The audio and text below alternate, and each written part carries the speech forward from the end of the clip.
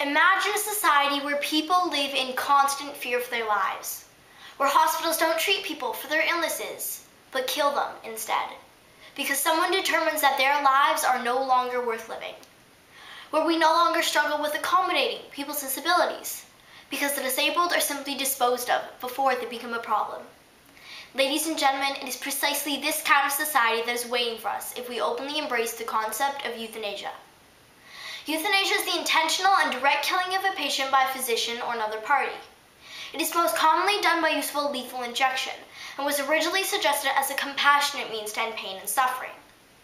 This was the motive of Dr. Ellsborst, the architect of the euthanasia laws in the Netherlands.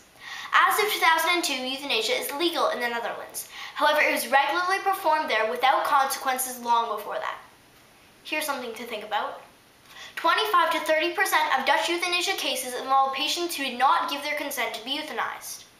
But these facts are not disturbing if euthanasia is considered to be of value to society. Supporters of euthanasia would argue that we should end lives that are no longer worth living. So let me ask you a basic question. What makes your life worth living? Is it how much money you have? Or how many friends you have? Is it based upon how healthy you are? I heard the story of a boy who was born without eyes, who would never be able to walk and whose fingers were deformed. Some would say this poor boy should have just been killed at birth. However, this same boy has now won several awards and is known around the world for his incredible musical talent. What determines the quality of his life? Who determines the quality of his life?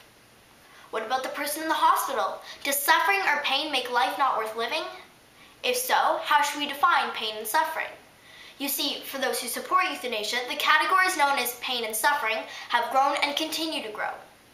Consider an elderly person with severe depression. Should this person be euthanized? Why should we resort to treating the physically and mentally ill by killing them? One study showed that the majority of depressed elderly patients who wanted to be euthanized no longer wanted to die after they were treated. For the terminally ill, we have palliative care, which treats the symptoms of a patient's disease and, eventually, makes them as comfortable as possible to die a natural death. We need to pursue advances in palliative care. But based on the Dutch experience, if euthanasia is legalized, that won't happen. Even Dr. Ellsborst admits that palliative care is so inadequate in the Netherlands that patients often ask for euthanasia out of fear of dying in agony. We need to learn from the Dutch. As a nation, we need to kill the pain, not the patient. If euthanasia is allowed, the frail line of trust between doctor and patient would be destroyed. How could a patient believe that their doctor is protecting and benefiting their lives when he or she is counseling towards death? It is also possible that the doctors would abuse their power, like the Dutch doctors who euthanize people without their consent. This is a big issue because studies have shown that people are sometimes euthanized, simply because they are costing too much money to keep alive. Do we really value human life so little? The devaluing of human life was behind the terrors of Nazi Germany. Before the Nazis' extermination camps, there was euthanasia. The terror started by killing the sick, the old, the mentally ill, and the disabled. Finally, they began exterminating the undesirables, like Jews and homosexuals. It is easy to see from the Nazis' examples how the definitions for bad quality of life and pain and suffering can become extremely broad. But now euthanasia arguments, instead of dealing with a person's right to life, are being centered around a person's right to die. It is suggested that euthanasia will provide death with dignity. To be honest, I must admit that I am a death with dignity advocate. I believe that every person has the right to die, knowing that she's loved and that his doctors did everything they could to make him well and comfortable.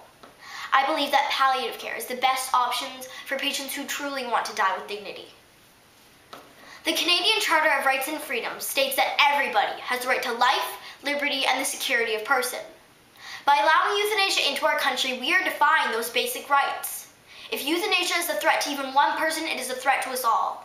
When will someone else decide that your life is no longer worth living? As I close, consider these words by Malcolm Muggeridge. This life in us, however low it flickers or fiercely it burns, is still a divine flame, which no man dare presume to put out. Thank you.